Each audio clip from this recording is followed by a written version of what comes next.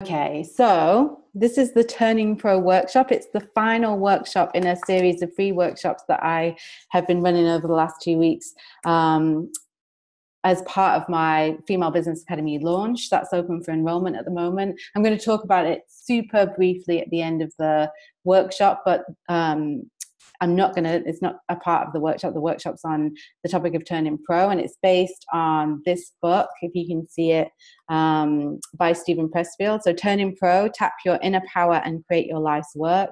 I've done a ton of stuff with this and with my Academy members. I've done Facebook Lives on it. I did a free challenge in it. It's a book that completely changed my life and my business life in terms of how I began showing up in my business. And so it's super important. What I've done is I've taken the book and the kind of premise behind the book, and I've created a structure for how you can make the transition from amateur to pro. He's quite ruthless in the book about describing us as amateurs if we haven't adopted the pro mindset.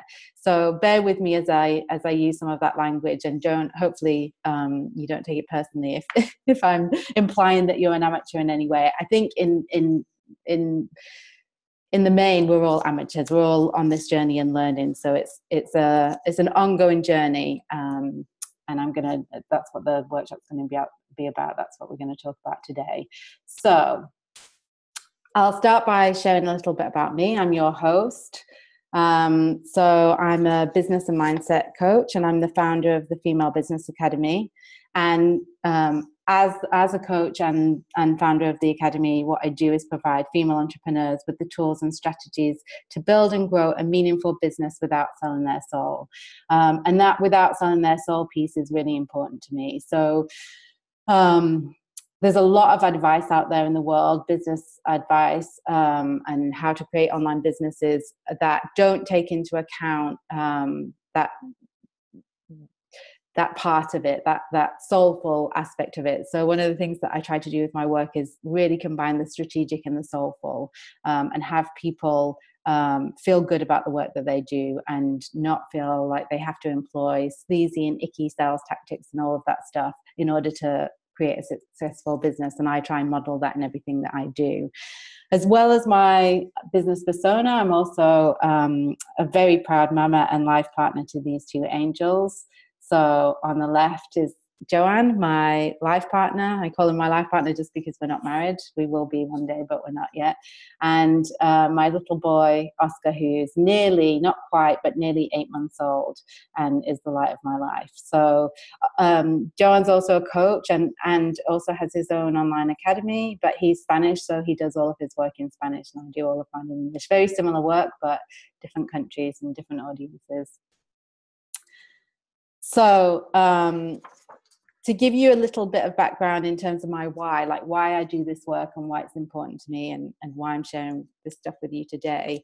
Basically, I did the usual conventional, tried and tested path to success. I applied myself in school. I went to college. I went to university. I got a degree. I got myself on the corporate ladder. I kind of spent many years, well over a decade, working my way up that ladder, getting promotion after promotion. And when I reached around the age of 35 in 2012, I realized that earlier than that, actually, I realized that I just was not happy at all. And I was feeling very unfulfilled. I'd chosen to work in the charity sector because I wanted to have an impact on the world, a positive impact, and I wanted to help people.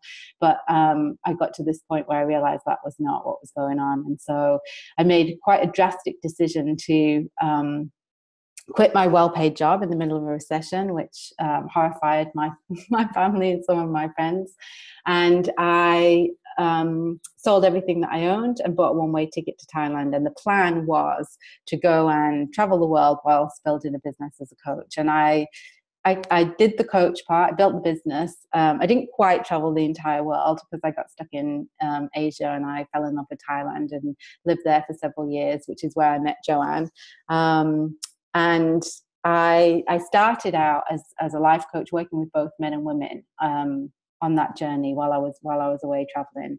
And something that I became acutely aware of was the way in which women in particular seem to be holding themselves back from truly sharing their gifts with the world. And I know it's a sweeping generalization to say that there are certain ways that women are showing up in business that men aren't. There are certainly women who don't hold themselves back, and there are certainly men that do.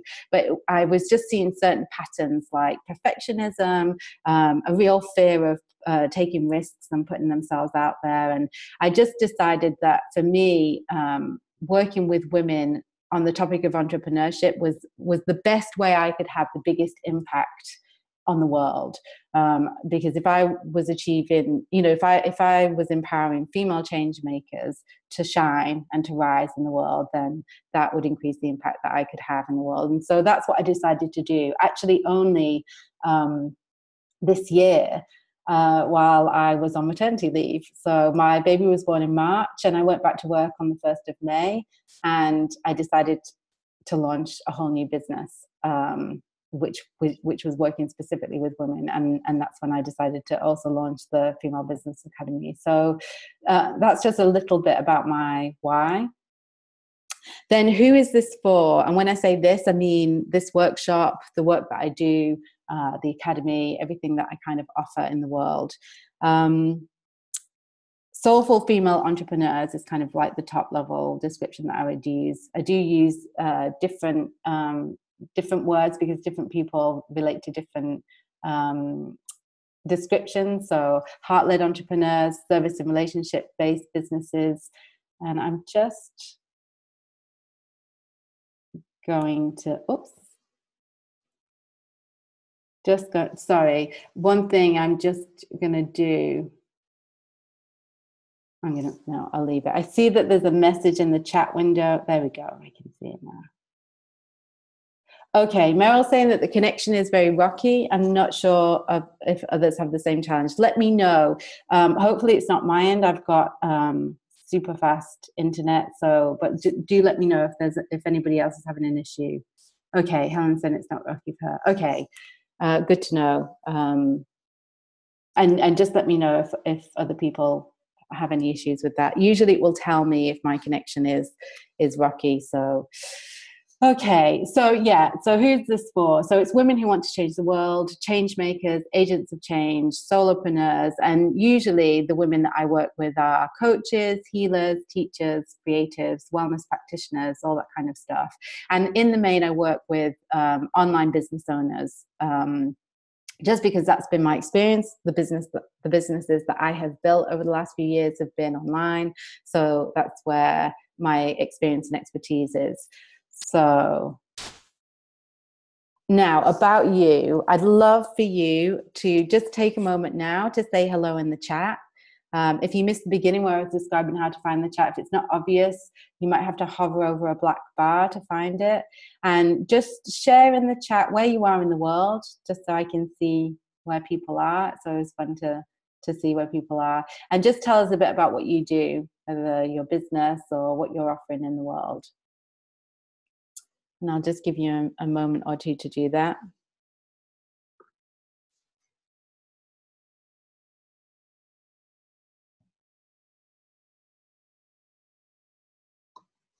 While I have some tea.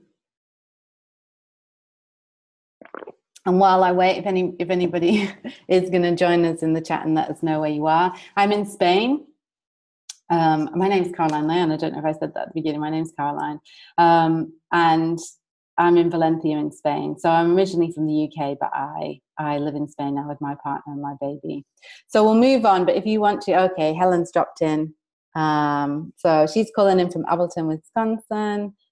She's a coach who helps women to take action. I'm a big fan of Helen's work. I would check her out if you don't know of her. Then we've got Donna B. Sorry, I was late. I'm in California. I'm a coach for moms and creative women who are struggling with self-worth. Oh, wonderful. That sounds incredible.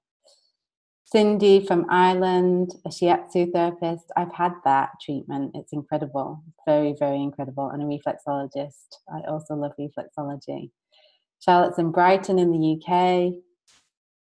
Oh, wonderful. So we've got the States and we've got Ireland and England. Freelance design consultant. Wonderful. Thank you, ladies. Keep adding stuff in there. And I'll move on. Mel from the Netherlands, trainer and coach. Help people to shine at work and in their private lives. Wonderful. So you're all ticking my ideal client list in terms of the people I was mentioning before and who I work with and serve. So my intentions for today basically is to provide some practical guidance and inspiration for making the transition from amateur to pro in your business, to identify some of the ways in which you could be showing up more powerfully in your business, which really essentially is what Turning Pro is all about. To provide you with some specific ideas, strategies, and tools for Turning Pro. And I'll be sharing a lot with you over the course of the class about what I've done in my journey to turn pro. I made my decision to turn pro back in 2014 when I read the book and worked with a business coach. And I made the decision, which we'll talk about in a moment.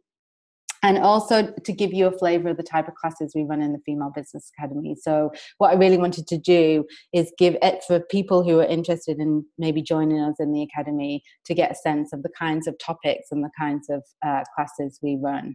So those are my intentions. And then we're going to jump in. Again, there's several points throughout the presentation where I'll ask if you've got any questions and you can pop them in the chat, but feel free to pop your questions that come up as they come up in the chat, and when we get to those points, I'll make sure I check in. So, first section of the class, the amateur, and this is where I remember when I first read the book, I bristled a bit. It can be a hard message to hear, and as I said earlier, Steven Pressfield in the book doesn't pull any punches when he comes to describing the amateur. And the key distinction that he makes is he talks a lot about addiction versus calling. And so I'll be talking about that a bit more in more detail. And yeah, so some of the language can be maybe a bit off-putting, but bear with it because it makes a lot of sense when we get into it. So I'm going to read a quote from the book from Steven Pressfield. So when we're living as amateurs, we're running away from our calling, meaning our work, our destiny, the obligation to become our truest and highest self. Addiction becomes a surrogate for our calling. Why? Because to follow a calling requires work. It's hard, it hurts. It demands entering the pain zone of effort, risk, and exposure. So just to get it out there on the table, turning pro is not for the faint-hearted. Let's put it that way. So the characteristics of the amateur, and apologies if the bells are distracting in the background. I live in the historical center of the city, and we're surrounded by churches. We've got the cathedral, we have churches. Yeah, there's about 5 churches, so hopefully the bells aren't too annoying. Most people like the sound of bells, but when you've lived in the middle of 5 churches for 2 years, they can get a bit tiresome. So, characteristics of the amateur. And again, a lot of the distinctions that I use, not all of them come from the book, but also I've added through, what I've learned on this journey of transitioning from amateur to pro. So always planning to start tomorrow. So, kind of shying away from taking the action and when they're talking about their business and what they want to achieve in the world and their vision, it's always for tomorrow. It's always what they're planning to do, and they're not actually in it or doing it. Chooses addiction over calling. So I just wanted to say a few words about addiction because it's quite a strong word, but in the context of this transition from amateur to pro, we're talking about things like addiction to approval, addiction to distraction, which I think most of us, if we're really honest with ourselves, would hold our hands to. Addiction to numbing out, so not facing difficult decisions or difficult emotions, and we numb out in a number of ways. It can be through alcohol, it can be through food, it can be through watching mindless TV, it can be lots of things. So when we talk about addiction in this context, it can be hardcore addiction to drugs and alcohol and other things, but it can also be the things that maybe we would be hesitant to call addiction, but definitely do apply in this distinction between the amateur and the pro. So the amateur is also dependent on external validation and lives by the opinions of others. And actually, when we're in amateur mode, it's the thing that stops us and holds us back the most in our businesses, is this fear of what will other people say. Martha Beck talks about it a lot in Finding Your North Star, where she talks about how, I think she describes it as the other. We all have this kind of like collective mass that we have in our minds of how people will judge us when we go to do something. So often, if we want to do something risky and put something out there online, or create a new product or service, we have this idea of what people will think, and we lump them into this, like, this group of people that don't really exist. And often it can be like one or two voices of usually family members, in my experience, and from working with clients. Often it's a parent or an aunt or a teacher, that somebody that's had an influence on us, and we have their voice of disapproval in our head, and we kind of allocate that to everybody. So the amateur lives in that space, of living their lives by the opinions of others. The amateur is also disorganized and chaotic and easily distracted. And this, probably the most crucial point, is the amateur allows fear to stop her from taking action. And I think that's the way my amateur state used to show up the most, in terms of, and often we don't realize it's fear. We get stuck in overwhelm, we procrastinate, and we might give it a number of names. Sometimes people will call themselves lazy, or I'm just too busy, but often it's fear. If there's something that we say we want to do and we're not taking the action to do it, you can bet your bottom dollar that there's fear lurking somewhere in there. And so they're the key characteristics of the amateur. And then another quote from Steven Pressfield: "The sure sign of the amateur is he has a million plans and they all start tomorrow." So that goes back to the planning point.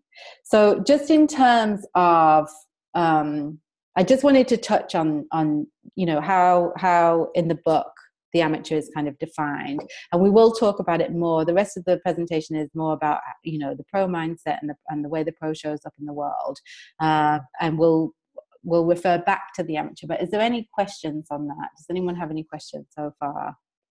And again, just pop them in the chat. Brought my cup of tea because I tend to start to lose my voice on these calls because I'm talking too much. Hopefully you've all got tea and coffee as well, or whatever it is that you like to drink. Okay, I don't see any questions popping in. So the next section is deciding to turn pro. So this is a big thing. Something that I've realized in my journey over the years is that one of the most important things we can ever do when it comes to taking action or undergoing a transformation or making a transition, which this is, we need to make the decision to do it. And so one of the quotes in the book from Steven is, "Turning pro is like kicking a drug habit or stopping drinking. It's a decision to which we must recommit every day." So I'll refer to it through this call. I talk often about my decision to turn pro back in 2014. I still have to recommit to that decision every day. It's not something that, I turned pro and now I'm a pro and I never ever show up as an amateur. That's really not true. It's not something that once you decide to do it, you're done. This is something that we all show up as amateurs sometimes, and we all show up as pros sometimes. And so turning pro and kind of really stepping up powerfully in your business is something that you have to keep coming back to and keep coming back to. So like I've said, it's a decision that we need to make, and it's a decision we often avoid taking, and that's because it can mean scary things for us. We'll look at it a bit later on in terms of the fears that we might have about what it would mean if we really go for it. I mean, and that's what turning pro is.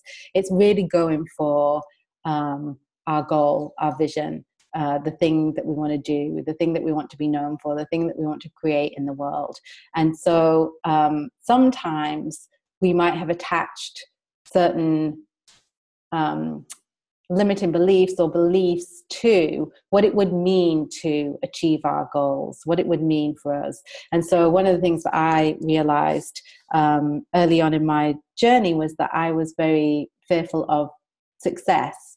So often, there's fears around fear of failure and fear of success. And for me, it was because I'd attached ideas around what it would mean to be successful in my business. And back then it was, what would it mean for me to be a successful coach and running a successful coaching business? And I'd attached all sorts of things, like I will have to, speak in public, and I'll have to travel all over the world, and I'll have to, work like a crazy person, and I'll have to churn out content all of the time, and all of this stuff that just left me feeling overwhelmed and actually, not really wanting that success. And it wasn't till I learned to redefine success for myself and what success would mean in my business that I was able to make the decision to go for it. So that's why often the decision to turn pro is one we avoid taking. And Steven Pressfield says turning pro is not for everyone. He talks about, in some ways you have to be kind of crazy to do it. And it always makes me smile, that bit in the book. And it's because it really does mean showing up in the world in ways that you never have before. And so there is, we already know that there's a craziness to what we're doing. We've kind of walked away from the conventional 9-to-5, working for somebody else. Just being an entrepreneur is crazy. Just being an entrepreneur is not for everyone. But turning pro is being an entrepreneur and taking it to the highest level. And so it's like a new level of crazy. So it's not for everyone. And he talks about that quite a bit in the book. And so the other reason it's a decision that we sometimes find difficult to take is that it requires us to own our amateur ways. So usually, and we're going to go into this in a lot more depth, we're going to go into mindset and habits and all of that stuff. But usually, if we are showing up as an amateur, we'll have our reasons and our excuses that we use to defend the way we are showing up. And so to make the decision to turn pro requires us to really call ourselves out and face the ways that we're not showing up powerfully in our business. And again, it's not a decision that we only make once. It's one that we revisit. And so, but the good news is that when we do make the decision to turn pro, what happens, as Steven Pressfield says, when we turn pro, is we finally listen to that still small voice inside our heads.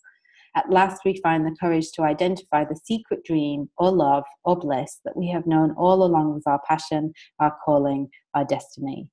So for me, that quote really speaks to the benefits of turning pro. It really means, going for it, following our destiny and identifying and following our passion, which to me is the only way to live. So now what I'd like you to do is turn to your workbook. If you haven't been able to print it out, like I said, just for anyone maybe who was late, at the beginning, if you scroll to the beginning of the chat, if you didn't have a chance to download the workbook, there is a link to it there.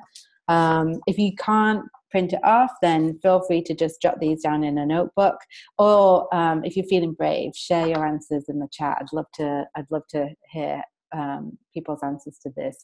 So the first question is, what scares you about turning pro? So I shared a little bit about, my fear of success and why I was what I identified as the reason I was holding myself back from really going for it with my business. And I've talked about it before, but the way it kind of manifested that fear of success was this idea of, what if I don't want to get out of bed? What if I wake up and I've got this really successful business and all of these people that rely and depend on me, and I don't want to get out of bed. I just don't feel like working today. And that was the thing that it took me, I was working with a business coach, so he helped me through it and helped me realize, that if I didn't feel like getting out of bed, I didn't have to, and I always have control. I can cancel my clients, I can cancel my workshops. You know, the world won't come to an end if I decide to put my health and my self-care first.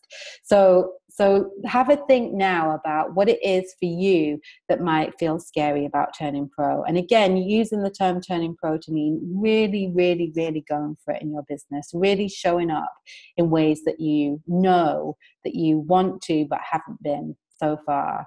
And if anyone wants to share in the chat, I'd love to hear. And then also take a moment to just jot down any ways that you know, if you're really, really honest with yourself, the ways you're showing up as an amateur.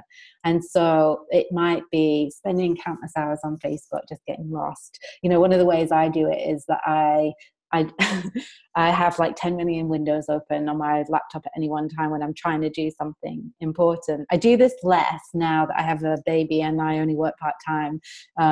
But when I used to have all day to work on my business, it was quite easy for me to just get completely lost on the internet. Not necessarily Facebook. I could get lost in Googling all sorts of ridiculous random things. And then you fall down a rabbit hole, and before you know it, you're like 2 hours have passed and you might know a lot of new stuff, but it's nothing that's helpful or productive. So that was one of the ways I used to do it. Also, another way that I would show up as an amateur was in sabotaging behaviors. So sometimes I would get inquiries from people who would want to work with me, and I would purposely, not realizing, not consciously, but I would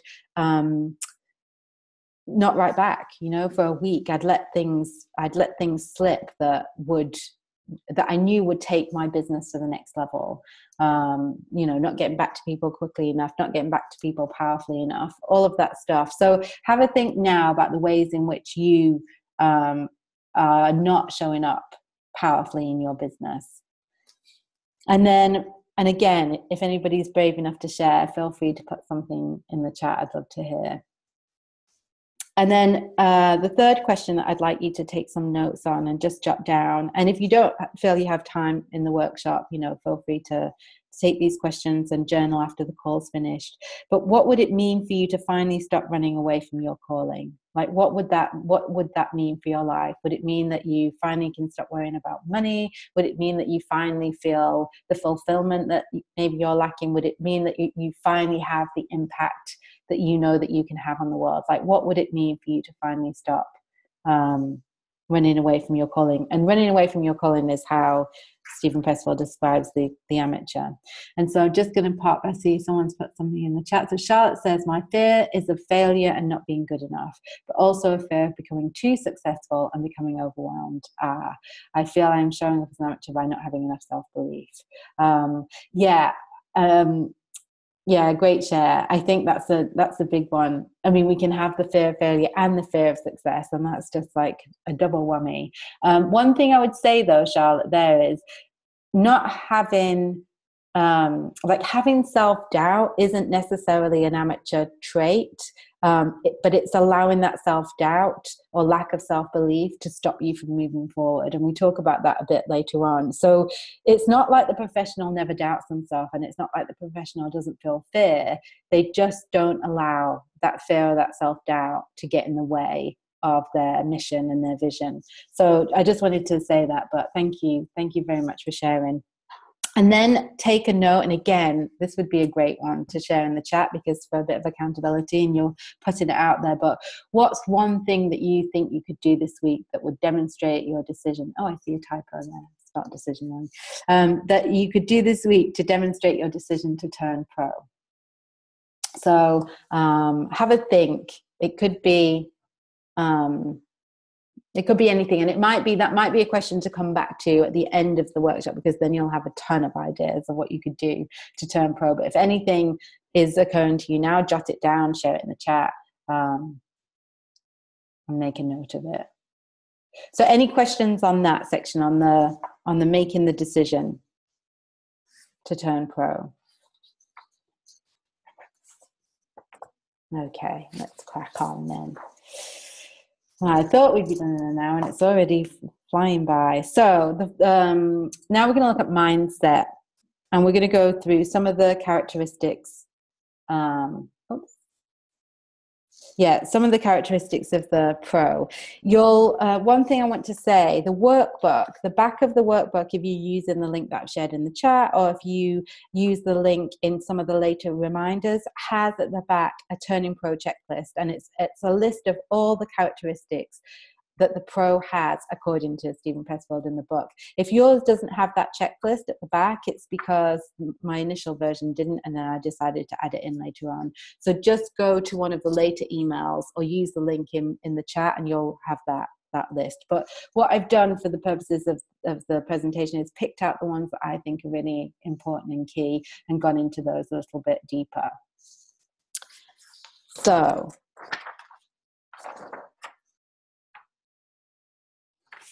okay, I think the slide's in the wrong place.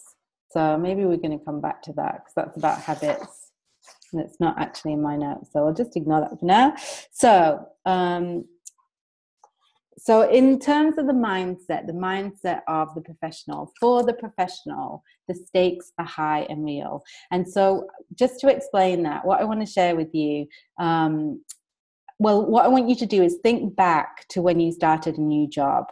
And so I like to use this example because we all have, for example, fear of failure, fear of not being good enough, all of that stuff or we probably did in our old life, in our previous work. If we did 9 to 5 or we had a corporate job, we will have experienced similar self-doubt, maybe not as extreme because we're working for somebody else and it's not putting ourselves out there in the same way. But for sure, if you think back to any time that you've started a new job in your life, you will have had fear and self-doubt.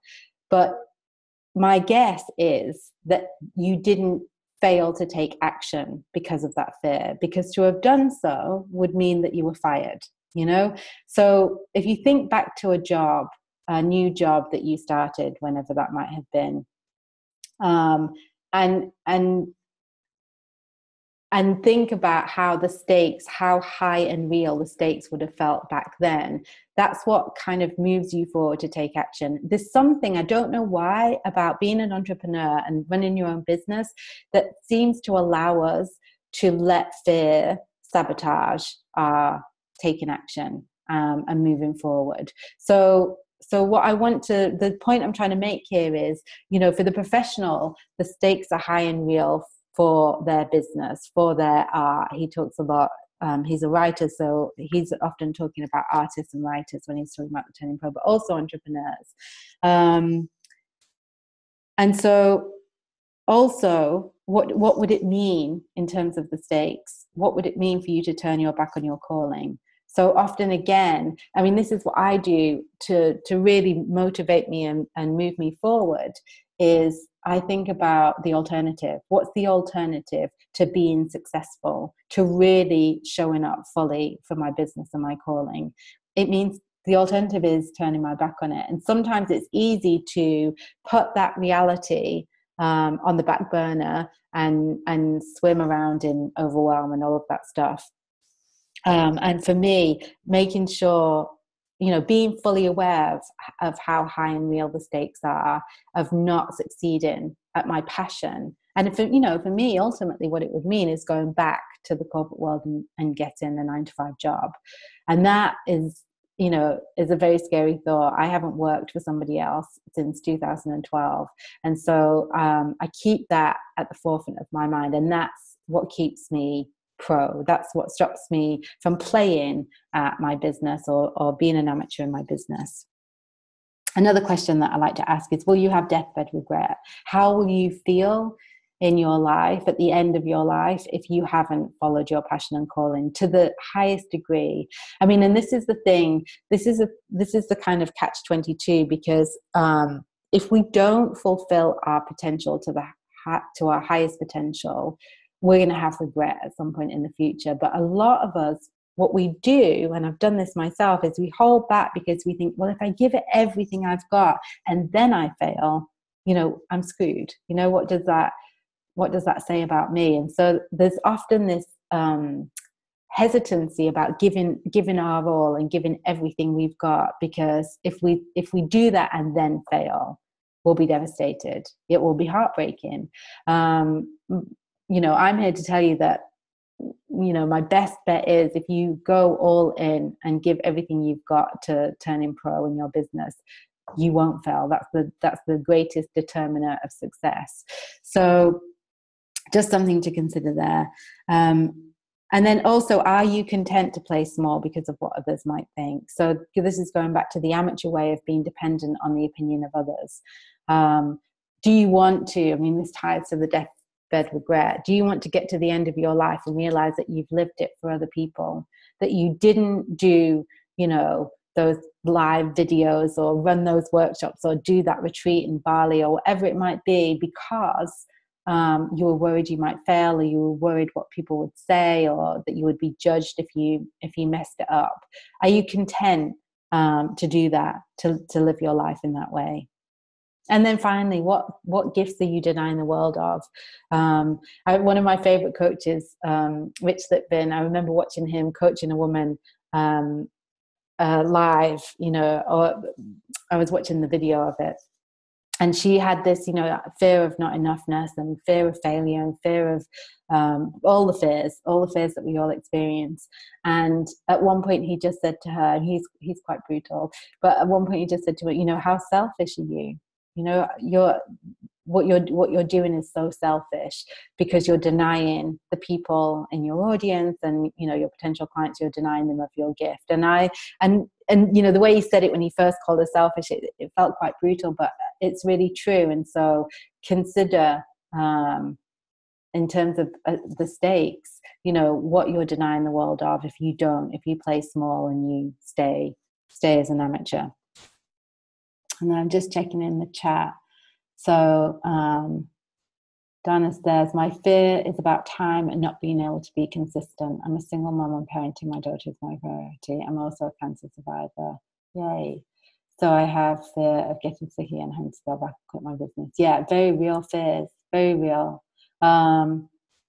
Yeah, and so I don't actually go into it in this workshop specifically, but there's so much I could say on how to create your business in a way that that serves your needs.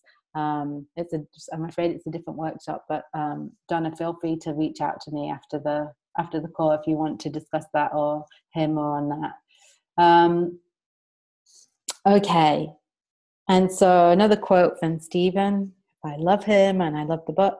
To feel ambition and to act upon it is to embrace the unique calling of our souls. Not to act upon that ambition is to turn our backs on ourselves and on the reason for our existence.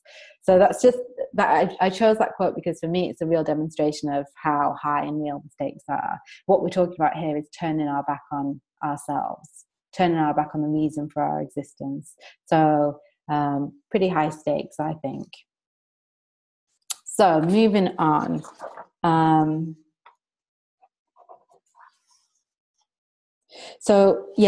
Again, this is something that he says in the book. The professional is committed over the long haul. And so commitments are a really important topic for me.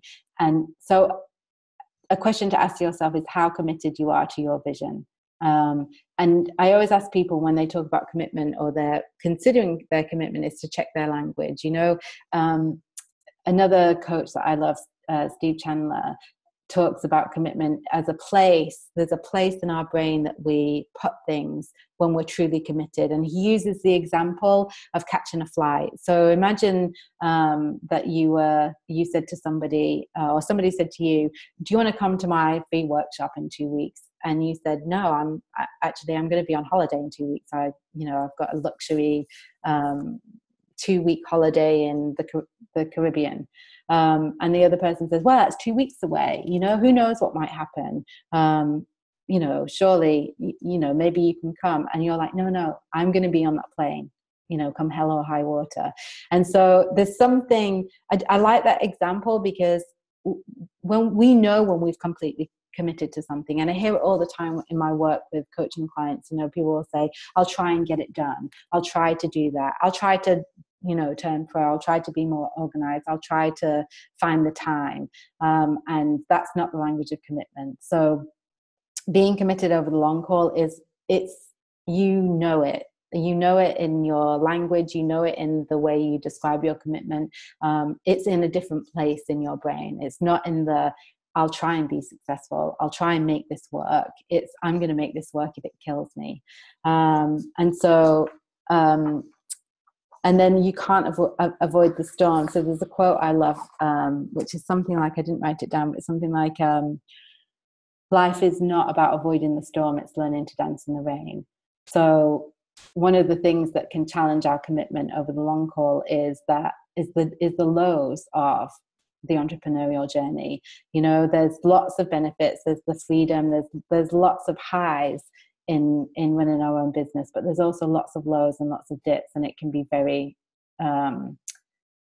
a very difficult and lonely journey sometimes. So being aware that you can't avoid the storm is super important, and being prepared to weather the storm and learn to dance in the rain is super important in terms of your commitment to the long haul. And then stopping short of the gold, I put that just as a prompt for me. There's a bit that I want to read to you that I've got written down, because I love this story, but I always butcher it because I don't remember the details exactly. So I've got it written down, and I'm going to read it out to you. And it comes from Napoleon Hill's book, Think and Grow Rich, which is a book, if you haven't read it, that's all about his study of successful people and kind of pulling out the traits and the habits and the actions of the most successful people in life. So in the book, Napoleon Hill tells the story of R.U. Harvey. Harvey's uncle had gold fever, so he staked his claim and started digging. After a lot of hard work, the uncle found a vein of ore, so he covered up his find and returned home to raise the money for the machinery that he would need to bring the ore to the surface. They raised the money, and Darby travelled with his uncle back to the site to make their fortune. Things started well, and before long they had enough to clear their debts. They were excited. Everything from here on would be profit, and things were looking good. Then the supply of gold stopped. The vein of ore had disappeared. They kept on digging but found nothing. After a while, they quit in frustration and sold their machinery to a junk man for a few $100s. This is a true story, by the way. After they went home in disappointment, the astute junk man called in a mining engineer who checked the mine and calculated that there was a vein of gold just 3 feet from where Darby and his uncle had stopped digging. The junk man went on to make millions from the mine. Darby returned home, paid back everyone who had lent him money, and was determined to learn from his mistake in giving up too soon. He then went on to become a phenomenally successful insurance salesman, more than recouping what he would have made from the gold mine. He learned the lesson that you need to persevere through difficulties and stay focused if you are to become successful. Whenever you feel like giving up on your dream, remember that you may be just 3 feet from gold. So I share that because for me, it's a really important aspect of the mindset of a professional, this idea that, of being determined. I often think of it in terms of, I think of it like a really long race, like a marathon where, or even way longer than a marathon, where people are, falling like flies, dropping out at several stages. And by the end of this epic journey, this epic race, you've got the survivors, the people that made it, the people that stayed the course, and stayed for the long haul. And for me, whenever I hit a rough spot in my business, or I start to, doubt myself, or I think it would be easier to go back to the 9 to 5, or all of those stuff, because we all do it, we all have it. I remember this story. I remember this idea of stopping short of the goal and of the gold, and know that the true determiner of success is staying in it for the long haul. So now I just want you to have a quick think about your commitment to your business over the long haul, and just give yourself, on a scale of 1 to 10, a rating for how committed you are, with 10 being like, I'm 100% committed. I am not going to give up on this, even if it kills me. That would be a 10. And 1, obviously not committed at all. I don't think I'm ever even going to do it. So if anyone wants to share, it would be wonderful to see your scores in the chat if anyone wants to share. Meryl's a 9. Great. I love it. Sydney's an 11. Amazing. That's the spirit. That's a pro right there. We've got a pro amidst us. Wonderful. I mean, and I would say I'm a 10. I'm completely a 10. It's like I will not, like, failure is not an option. That's the kind of mindset and attitude we're going for. And I'm curious with the 9s, what's missing? What would make it a 10? If you feel like sharing that, why is it short? Why are you falling short of a 10 there? Feel free to share in the chat. I'd be interested to hear. That's cow. Says my role. I love it. Okay. So, and it's just useful for you to know that and check in with yourself in terms of, you know, where your commitment's at for your business. I think it's really important.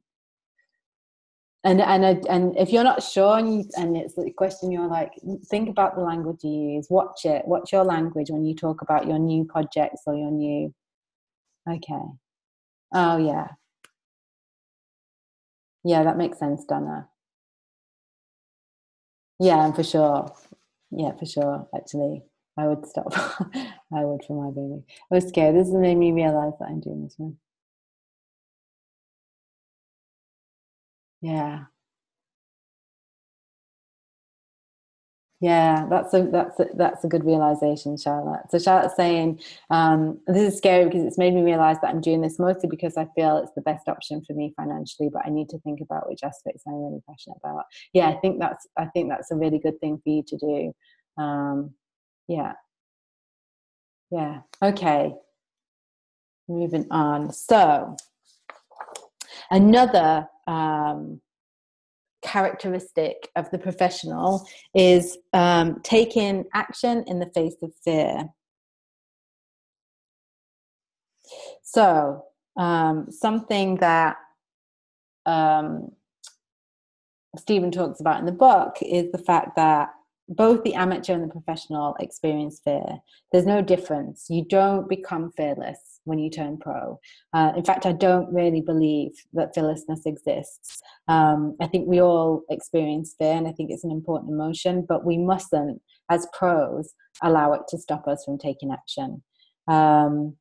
So some of the things that come up for me when I think about taking action in the face of fear is realizing that overwhelm is a choice. So one of the biggest ways I used to stop myself in the past and kind of like paralyze myself in some ways was by choosing to be overwhelmed.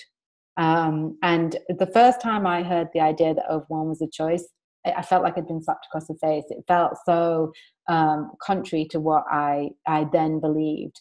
But I now see that it is a choice. I see all of the ways in which I overwhelm myself. And maybe you might recognize some of these things, like having a million windows open on your computer at any one time, trying to do 10 different things, you know, thinking about everything that you need to do on your project or in your business at the same time, rather than focusing on just one thing. And so once I realized that overwhelm was a choice, I started to see the ways in which I was choosing it, and then I made a different choice. So I'll talk about those a bit later on in terms of when I share my stuff and how I deal with overwhelm. Recognizing our thoughts for what they are. So fear, I talk about this a lot. We live in the feeling of our thoughts. So if we feel scared, it's because we're thinking scary thoughts. And if we can recognize that that fear is just the result of scary thoughts, and that thoughts actually can't do anything, they're literally just thoughts, that they can't actually do anything to us, then we can start to shift. So for sure I get scared and fearful when I take big leaps in my business, but I see the fear and I recognize it and I carry on regardless. One of the quotes I share, I'm not going to quote it because I'm just remembering it, but is this idea that you know, you're going on a road trip and fear is going to be in the car because fear likes to come along for these things, and it can be in the car. It's fine to be in the car, but what it can't be is it can't be in the driving seat, and it can't be in charge of the map. I'm butchering that. I'll share I should have printed the quote out for that. But it's this idea that fear can be there. It doesn't have to stop us. It doesn't have to stop us from moving forward. And then one small step at a time. So this is the kind of combat to the overwhelm. So if we're not choosing overwhelm, we're choosing to take one small step at a time, and taking action. And here, Helen, who's joining us on the call, this is her area of expertise, taking small steps. And then cultivating the courage to confront your own doubts and demons. So often what we do is it's not comfortable to look at our doubts and demons. It's not comfortable to really sit down and face our fears. So what we do is, that's where the addiction side comes in. We numb out. When we sit there and we get lost for 3 hours scrolling through Facebook, that's us avoiding looking at our self-doubt. So cultivating the courage to sit down and really work out what those fears are, what they mean, is huge. And it's a huge way to move past allowing fear to stop us from taking action. And one of the things that I found in my journey is that when my mind gets quiet, when I can get to this space of not attaching to my thinking, not getting lost in my fearful thinking, action becomes easy. It's not something that I have to force myself to do. So sometimes when people, worry about being busy or having too much on and all of that stuff, and if I open a Facebook group, for example, I have to do all of these things. When you're not in a fear space, when you detach from your fearful thinking, action is so much easier. It's almost like you're being pulled forward rather than having to drag yourself to do things. There's a whole different energy behind your action taking. And I'm sure that you all have examples of when that's been the case in your life, and it's like, oh, that was surprisingly easy to do. Or you do something, you're super productive and get an incredible amount of stuff done in a day that normally would have taken you 2 weeks. That's because you've left the fear out of it. And the self-doubt hasn't managed to get in the way, basically. So, yeah, also on mindset, something that feels really important to talk about here is the growth versus the fixed mindset. So the amateur has a fixed mindset, and the amateur would say, I'm not that kind of person. I'm not capable of public speaking. They might say something like, I know that the best thing for my business might be to do Facebook Lives, but I'm no good at public speaking, so it's just not going to happen. A growth mindset, a pro mindset, says, I can't do it now, but I'll find a way and I'll learn how to do it.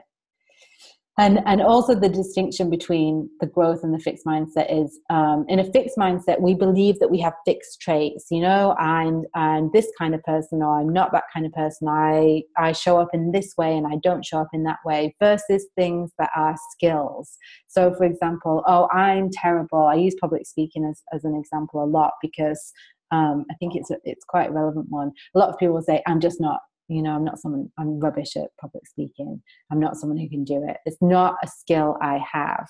Well, it's something that you can learn. It's not something that I can do. I remember actually witnessing a conversation where a family member of mine said to my partner, you're so lucky that you have that you have the talent, you're talented at public speaking. And we both as coaches, we both kind of leapt on her, because it was like, no, this is a skill that he has developed over time, and he's faced fear, and he's, worked hard to be someone who can now stand up in front of a room with very little preparation and speak publicly, but it's taken time to get there. So this growth mindset, and in the book, and I also talk about this a lot, I talk about the concept of mastery. So, taking the approach of, I will master my skills. I will become a master at at my skills. And that's what happened to me when I decided, I started my business, and then in the first couple of years of my business, it was like, I'm going to master coaching. I'm going to read every coaching book I can find. I'm going to work super hard to become the best coach that I can be. And then when I felt like, I mean, not that you ever stop learning. I'm still learning all the time to improve my skills at coaching. But I then wanted to get really good at business. It was like, okay, now I want to learn everything that there is to learn about how to build a successful business. And that's when I was inspired to create the academy, because I thought, if I'm going to do all of this work and all of this research and all of this growth, I'm going to share it. I'm going to share it with other women. So again, also under this aspect of mindset is seeing failure as an opportunity for growth. So often what I see with a lot of people, I mean, I do think it's something that I see more with women, but I've seen it with men as well, is rather than take it personally and seeing it as something, that makes us wrong or makes us not enough, we see it, the pro sees it as an opportunity for growth. The pro sees something as a failure that's independent of themselves. So it's not that I, the professional, am a failure. I have failed. It's that this thing, this email, this course, this marketing approach, this whatever it might be, failed. Now let's look at how I can improve that. Let's look at why it failed, and let's look at how I can grow or how I can improve my skills to make it work better next time. So that's what the pro does. The amateur will experience failure and then go, oh my God, I'm not good enough and I'm a disaster and I might as well give up now. So they identify with the failure in a way that the pro doesn't. The pro just sees failure as feedback, and that's really important. Okay, moving on. So back to taking action. So back to the workbook. If you've got the workbook printed out, or you want to jot some of these things down, some questions for you to consider and journal on. I realize we're at the hour and we're not finishing, so we are going to run over the hour a bit. So what limiting self-beliefs are you holding on to that are holding you back from truly turning pro? So again, if you feel inspired to share, do share. And then also, where in my business am I adopting a fixed versus a growth mindset? So where can you think of yourself as saying, oh, I'm just the classic way is, I'm just no good at X. What do you say about yourself in that vein? Like, what do you tell people or tell yourself that you're just no good at? And kind of leave it there rather than see it as an opportunity to grow.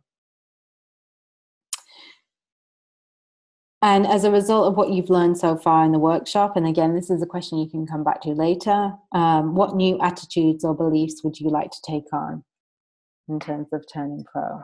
So if anyone wants to share anything on this in the chat, feel free. But I'm not going to hang around too much. I'm going to keep going, but I will. Yeah. So don't say I'm bad at videos. Big one for me. No, what I really want to share with you here is, I said it for so long, and every time that I asked my audience for feedback on what they wanted to see more of from me, they said video, and I used to shrivel inside every time someone told me that I should do video. And then I did, this is not that long ago, and the women in my academy will witness this.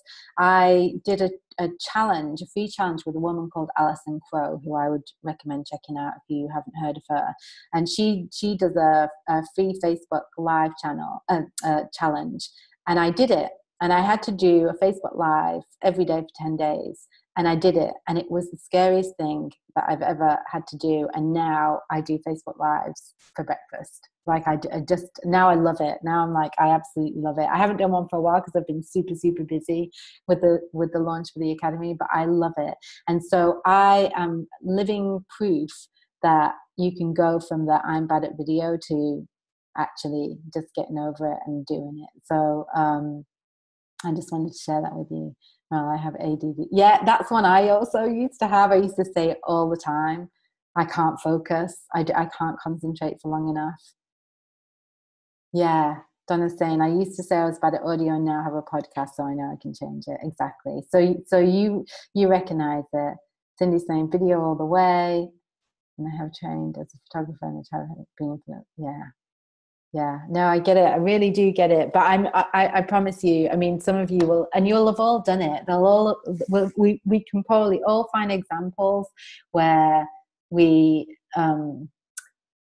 used to say, I can't do it. It's not something I can do. And then we somehow, found a way and we can do it. So list those out.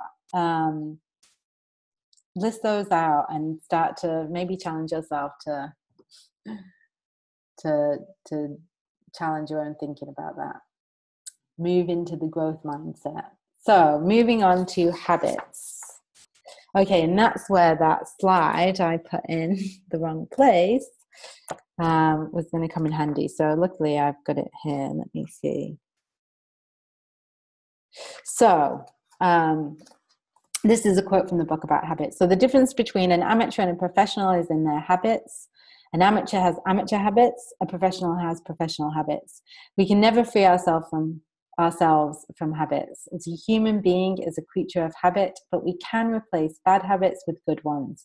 We can trade in the habits of the amateur and the addict for the practice of the professional and the committed artist or entrepreneur. So that's good news. We can change our habits. So the habits of a pro. The pro keeps regular working hours, while the amateur might work when she feels like it. The pro sets clear goals on a regular basis, while the amateur wings it and hopes for the best. The pro reviews her progress and adjusts accordingly, and the amateur, as I said earlier, takes failure personally and is too busy worrying about her worth to review and adjust. So this is something that I definitely see. I've seen men do, and it's something that I really struggled with for a long time. This idea of testing different things. My partner does it all the time. I'll do an advert on Facebook, and it won't work, and I'll be like, oh, I can't do Facebook adverts. He'll do a Facebook advert and then he'll tweak it a million times and test it till it works, till he makes it work. So that's where I'm a bit amateur sometimes. If it doesn't work, I kind of think, well, that didn't work, rather than, okay, well, what if I tweaked it in this way? Would it work? Testing it rather than taking that failure personally and thinking, I'm just no good at X. The pro makes her business a priority. And it doesn't have to be the only priority. I'm bearing in mind, people with families and other priorities, but they do make it a priority. The amateur, however, puts everything and everyone before her business. So I've seen it a lot with people who are like, oh yeah, I really want to do this in my business, but I've got some friends coming to stay for a week, so I can't. Well, in this house, because we treat our businesses like they are jobs, like we have to turn up to a 9 to 5 and we have to be there or we'll be fired. We do approach it in that way. If people come to stay, there's nothing to stop people coming to stay. We often have visitors here, but they know between certain hours we will be working, and people are fine with it, and they're like, that's great, we'll entertain ourselves and we'll see you when you're not working. So it can be done, but it's just really important that you make your business a priority in the way that you would make a 9 to 5 job a priority, because you would have to.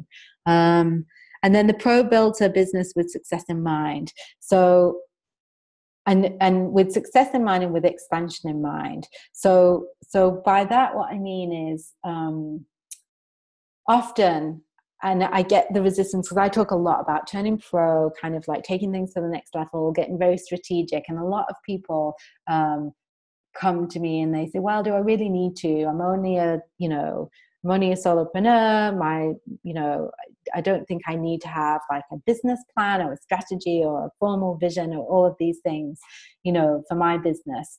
And what I would say is that's an amateur way of showing up, because the pro builds their business knowing that one day it's going to be bigger than it is today. They build it with success and with expansion in mind.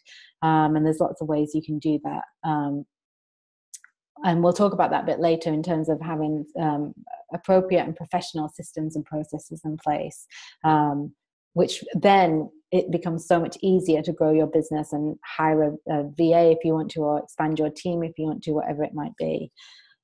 So then, just to share with you a little bit about my habits and how I've kind of moved my habits more into the professional realm. I get up early and I go to bed early. There is nothing more sacred in this house than 8 hours of sleep, even with an 8-month-old baby. And so it's really sacred to me that I probably don't get a whole 8 hours, but I make sure that I'm in bed for at the very least 8 hours. I'm still waking up for some nighttime feeds with the baba. So it's not a full 8 hours, but I really, really commit to that. And I do it because I know that my state of mind is everything to my success in business, and tiredness compromises my state of mind. Then morning rituals. I have, over the years, I've had various different rituals. Now I have the lightest ritual that I can, again, because I have a baby. I work part-time on my business, and I co-parent my baby with my partner. And so before, I had rituals where I would do yoga and meditate and morning pages and all sorts of stuff. Now I do 10 minutes on my cushion, and I meditate, and I have a mantra that I like to use. And so it's a very, very scaled back ritual, but I do it because it sets me up for success, and it makes my day run smoother, and I feel better, and it helps with the whole state of mind.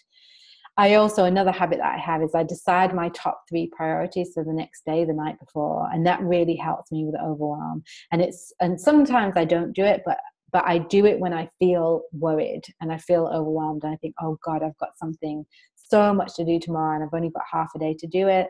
That's when I will go back to this. I call it the power of 3. I'll write down the 3 most important things I need to get done the next day, and I write them on a piece of paper or my notebook, and I put it on my keyboard in my office on my desk. I business journal. That's another habit that I've started to cultivate. It was an idea that was introduced to me by a woman called Carrie Green, who I'd also check out if you're interested. And she talks about keeping a business journal, which is amazing. I love to be able to kind of journal through the ups and the downs of the entrepreneurial journey. And it's hilarious because, if I read back over my entries, it's like, oh my God, it's amazing. Everything is incredible. And then down into the depths of despair. So it's kind of hilarious, but also really helpful to journal. And then keeping a schedule. I do have other priorities, very big priorities. Like I say, I have a baby. I co-parent my baby at home. We don't have a nanny or any childcare at this stage. And so I have to follow a really tight schedule in order to be able to do that. So it's printed on my notice board. It's printed on the fridge. We stick to it like glue. Because both me and my partner work from home and look after the baby, we're both like fierce about protecting our work time. And so, that makes it easy to stick to that schedule, but it's super important for both of us to have that schedule. So now, again, referring back to the workbook, the Take Action section, 3 questions that I want you to answer. Which habits do you have that currently sabotage your success? And again, it means getting really honest with yourself. And again, if you want to share them in the chat, I would love to see them. What about your daily routine needs to change to support your transition to pro? Like, for example, are you consistently not getting enough sleep? Are you consistently drinking on a school night and then feeling crappy the next day? Are you consistently wasting time on social media and then telling yourself you don't have enough time? That's been one of the great things about having a baby, actually, because when your time is limited, you suddenly you do focus. Going back to what you were saying, Meryl, I learned to focus because I had to. I cannot get distracted now, otherwise I just wouldn't get things done. And which habits or routines could you begin to incorporate that would lead to greater success? So could you create a morning routine that you currently don't have, that sets you up for success, that's going to help you start the day in the right way? Have a think about those questions, make any notes, share anything in the chat if you feel like it. but I am going to move swiftly on because of time. So any questions on that, just let me know in the chat and I'll answer them. I've got the chat up here so I can see if anyone puts anything in there. And then we're going to look at environment. So before we get into the slides, I want to read a piece from the book, which I love on this. So this is where it's a section in the book. And if you haven't read the book, Turning Pro, I highly recommend it. All the women in my academy, I think now have bought it and read it. So I love it. It's a beautiful book. And it's all little small sections. And so this one is, a practice has a space. And he's talking about the professional mindset as a practice. A practice has a space, and that space is sacred. There's a wonderful book called Where Women Create. It's a compilation of photos of studios and workshops where various female artists do their magic. The workspaces are those of potters and weavers, quilters and dressmakers, architects and sculptors, painters, filmmakers, editors. The book has an excellent text, but you don't need to read it. Just look at these sacred spaces. What you'll see is this: order, commitment, passion, love, intensity, beauty, humility. 26 artists with 26 different personal odysseys. Many, no doubt, include divorce, heartbreak, alcoholism, you name it. But every woman in this book has, in her artistic life, transcended these impediments, and everyone has arrived at the same space. They all serve the muse, and each has discovered in that service her unique and authentic essence. So I love that. I love that idea of creating a sacred space. And you know, that's it. It's different. It's going to be different for different people. Like, depending on your situation, what that's going to look like is going to differ. So, for example, I have my own office, but one of the things that I did is we chose to spend a bit more on rent and push ourselves, because it's when our business we were just getting started with our businesses, but push ourselves in that to get an apartment where we could both have our own office. But if you don't have your own office, it's important to create a space somewhere in your environment that allows you to do your work, your sacred work. And so you want a space that is going to have minimal distractions. You want to set clear boundaries around your space. If you don't have, for example, a door that you can close in your space is, you're sharing your space in a house, maybe you need to have a word with loved ones, your family, your housemates, and put some boundaries around your space. And you want to review the tools of your trade. Your environment is not just your desk or your office. It's, your computer, it's your earphones, it's your everything that you use to do your business. And the professional accepts no excuses is another line from the book. And so I'm going to give you an example of how I made a sacred space when I was living off the grid for a year, house sitting with my partner in Mexico, which was when I really built my business. And we were living in a tiny rustic casita that had one main room and then a bedroom and a bathroom, and both me and my partner were working online. And so and there were no desks, and I think my partner was at the kitchen table, and I really wanted a desk, and we lived in the middle of nowhere, no joke. The nearest supermarket was a 6-hour round trip. And so what we did is we found some wood. We found some old wood, and you can see we were in the middle of the jungle, and my partner helped me to build a desk so that I could have one. And there's a picture of the completed desk in the corner of this tiny casita. That's essentially all of the casita. The two doors that you can see at the back are the bedroom and the bathroom, and that's the rest of the space. And so it was super important that I had this sacred space for my business, and we made it happen. No excuses. So yeah, there we go. I missed that slide. So then coming to back to your workbook. 3 questions that I want you to answer. Take some time to ask yourself an answer. Either put them in your answers in the chat, or put them or journal on them. So what about your environment is currently sabotaging your success? What changes could you make to your environment to make it more pro? And what upgrades to your equipment do you need to budget and plan for if you can't afford them right now? Okay, so that's it on the environment section. Again, any questions, pop them in the chat. And then now we're going to look at leveraging your time. So this is where we look at tools, systems, and processes. So the pro has professional systems in place that create a positive experience for the customer, a positive and a professional experience. And we'll talk a bit more about the kind of systems and tools that might look like. The pro automates tasks that would otherwise take her out of her zone of genius. And so that's avoiding things that we all have them. We have these tasks that we do over and over again that we could build into a system or a process or find software or a tool to automate them. And we don't do it for whatever reason. Our amateur self stops us. So the pro automates tasks in that way. And then the pro also looks at their business, sees a problem, and finds a system or a process to fix it, rather than just complaining that this thing is a complete time suck or this thing is causing a problem. The pro finds a fix and a solution. And then the pro also makes sure she has the right tools for the job. So this can be a number of things, and we're going to go through those now. So in terms of tools that you might use, so these are the tools that I use in my business.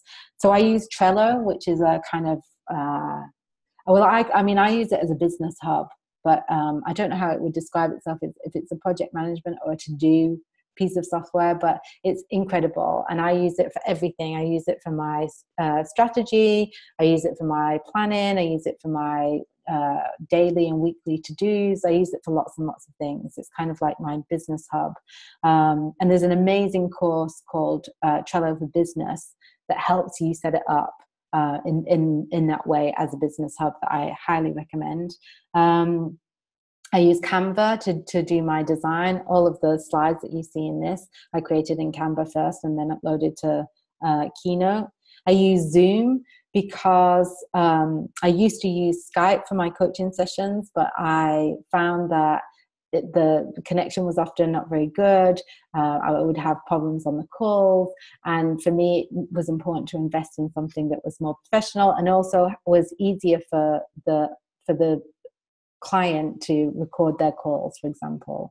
So what I used to do is I used to have a call recorder, record the calls, and then I'd have to upload them to Google Drive and then send the link, and it would take too long, and I'd forget and be busy. And so this was a way to automate tasks and to save a lot of time on my part and to create that more professional experience for the customer. I use Google Apps for my emails.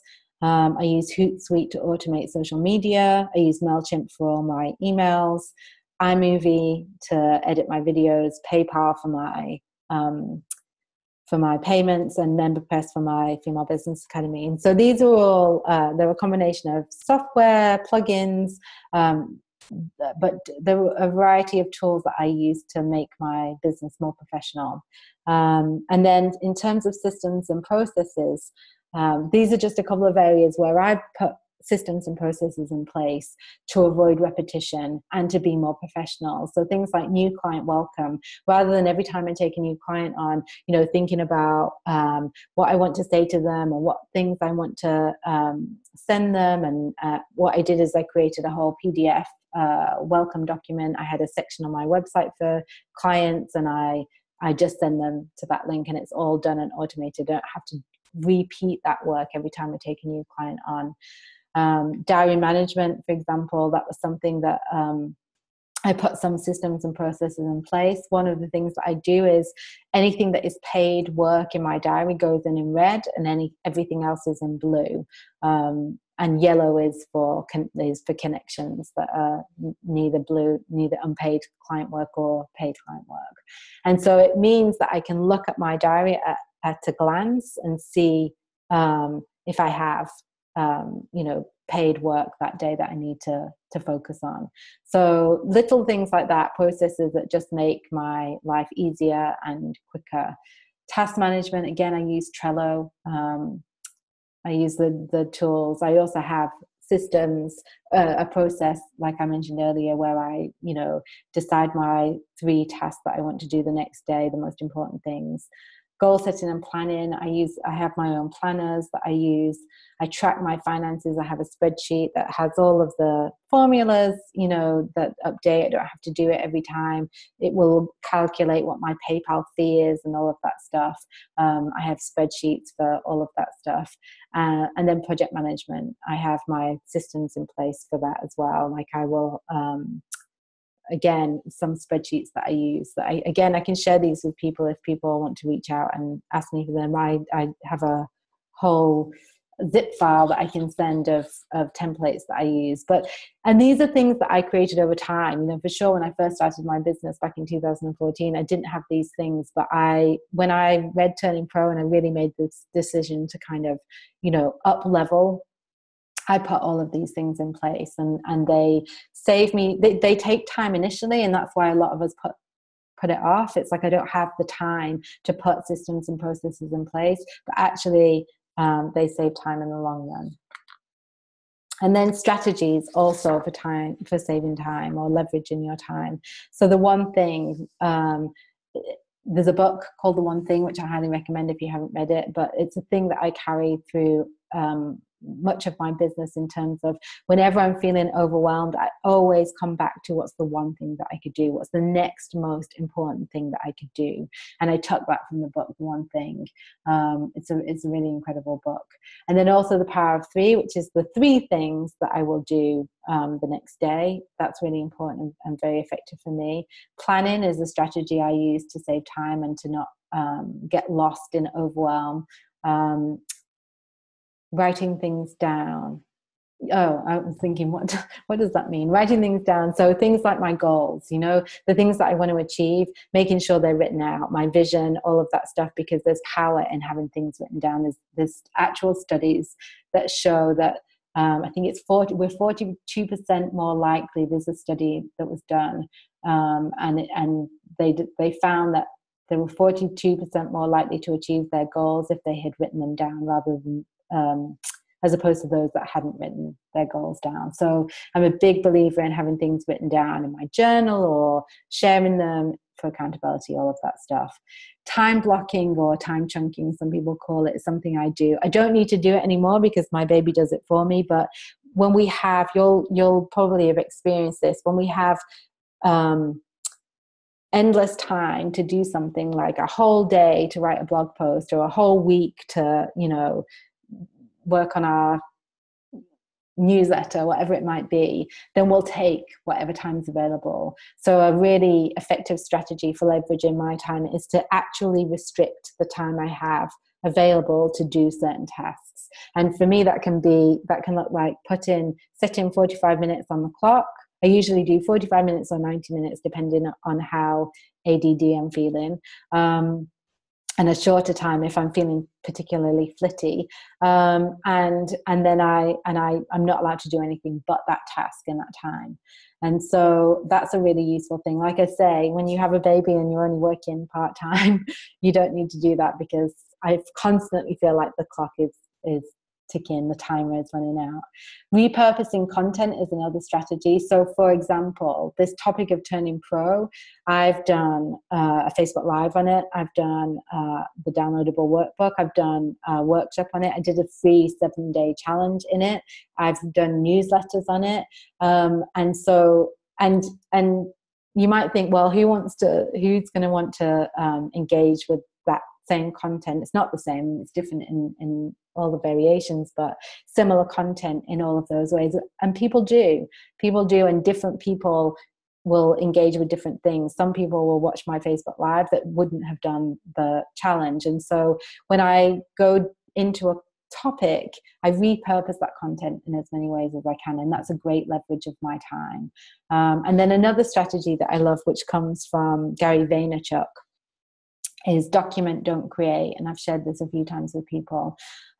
We get so het up in creating content that we don't realize that one of the easiest ways we can leverage our time is to just document our journey. So when I discovered this, if you Google document, don't create, Gary Gary V, you'll find the article and the video, and it's quite enlightening, because it's things like, for example, sharing my experience of a book that I've read, or sharing an insight that I've suddenly had, or sharing a struggle that I'm facing in my life, or my business, rather than sitting down and saying, how can I create, like brand new content. So that's something that I've taken on board, the document Don't Create, and it's really helpful. Obviously, he's written quite a detailed article, so there's much more to it than that, but I would take a look if you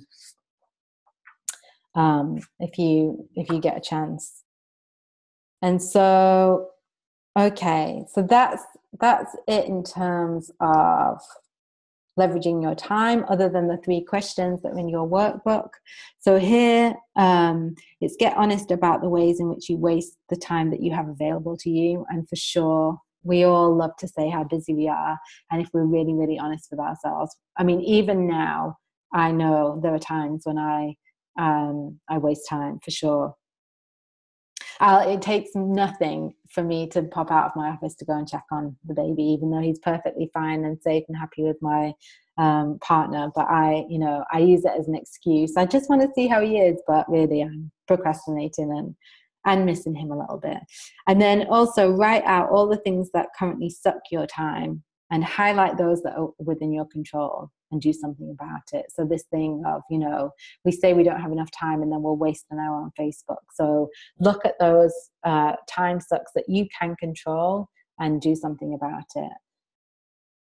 And then what solutions could you implement for these time sucks? So have a think about using maybe the list that I've shared in terms of things like Calendly and Zoom and all of that stuff, and think, maybe you've been thinking for a while, I'll have a look at Calendly and see if it could work. I resisted it for such a long time because it took a lot to set it up. It doesn't really, but I had in my head that it did. And now I can't believe the difference between going back and forth for a week with somebody, trying to get a time in the diary that works in both of our time zones, versus sending someone a link and allowing them to book the session that works for them.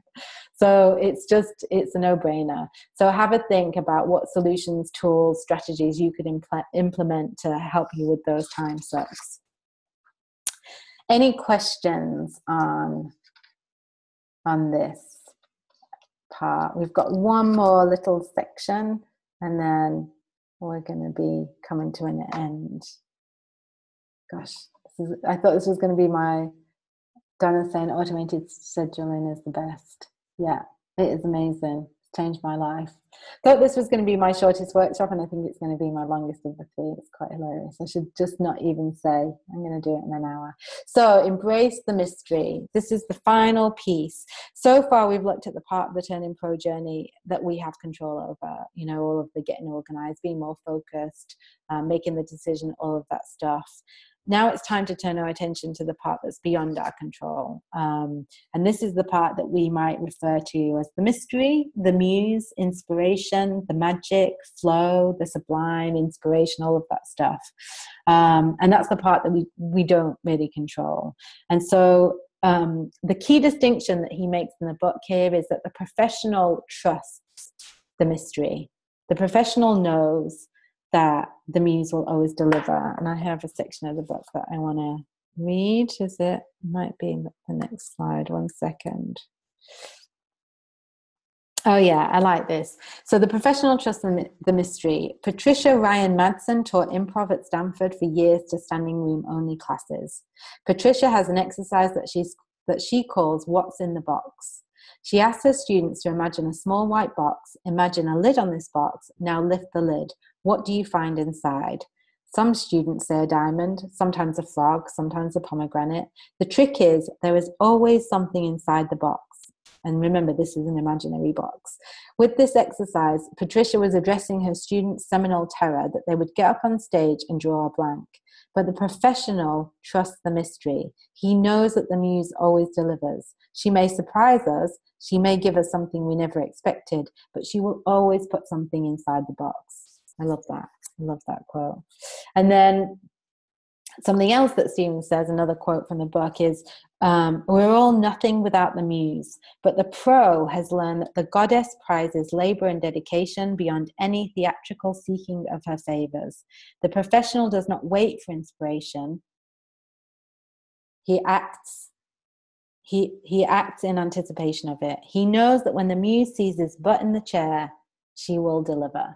And I love that. This is the combination of all the things that are in our control in terms of turning up as a professional and getting our place, getting our environment sacred, making sure we have the right equipment, getting our processes and our systems in place, and then knowing that, you know, the muse will deliver, and that we'll know what to write, we'll know what to say on our coaching sessions, we'll know what to say when we do our Facebook Live, whatever it might be.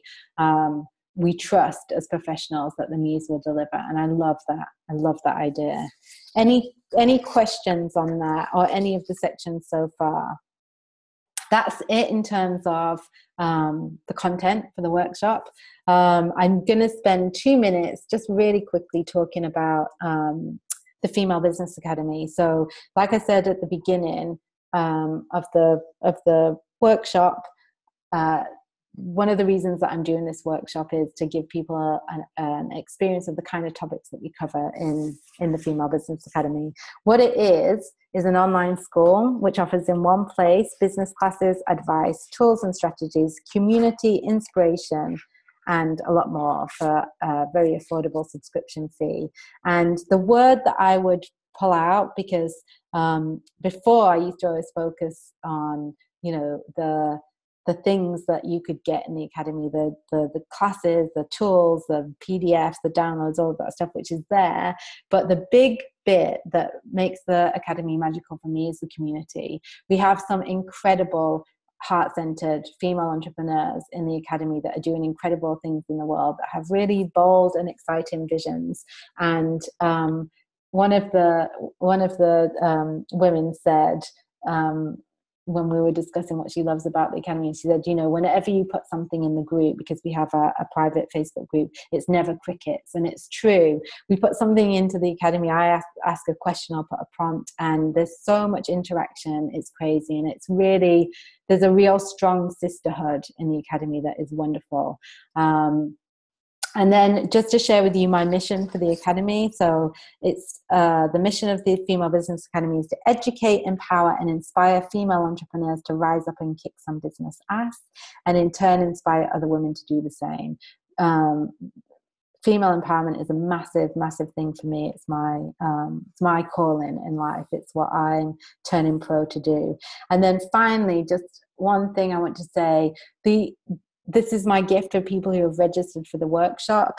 The early bird pricing, we close enrollment tomorrow. I can't believe it's the last day. We close for the year, and we don't open enrollment again until 2018.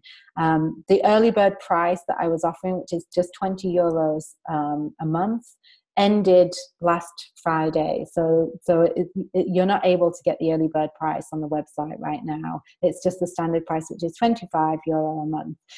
But for anybody who's registered for the workshops, any of the workshops, they can get this special price, the early bird price, up until midnight tomorrow. So I'm just going to put the link for that. Let's see if I can do that. I think what I need to do is stop share.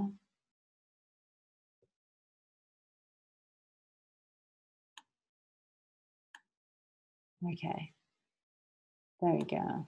And I can see myself again. For the entire workshop, I couldn't see me. So there in the chat is a link, and that will guarantee you the early bird price up until midnight tomorrow, Friday the 27th. So that's just my gift for you for staying till the end of this very long workshop. And then the only thing left is, I'll just go back to the screen share. I don't know why when I'm in screen share, it doesn't allow me to put things in the chat. Is my contact details. I just want to leave those there for you. So my website is carolineleon.com. The Female Business Academy is on femalebusinessacademy.net, although you'll need that special link if you want to enroll at the early bird price. And if you have any questions at all, anything that I've mentioned in the workshop that you want to know more about, anything to do with the Female Business Academy, simply drop me an email at caroline@carolinelown.com. And I think I'm going to stop the share again. That's it. That's all I have to say. Thank you so much for staying on. We have run over a bit more than I expected to. Let's see. I can see messages popping in the chat. Charlotte says, thank you, Caroline. A lot to take in, yeah. The other thing as well, I'll send out a replay tomorrow if anybody wants to refer back to it. And for any of you that are in the Academy or who join us in the Academy, the replays will be there forever, and also all of the slides as well for all of the 3 workshops. So Cindy says, thank you, Caroline, lovely to meet all you ladies. Thank you, Cindy, for joining us. Thank you, Meryl. Thank you. Have lovely evenings or days wherever you are, and hopefully you'll join us in the Academy. But if not, I have a public free group on Facebook called the Female Business Collective, so you can seek us out there and stay in touch that way. All right, my lovelies, take good care. Bye.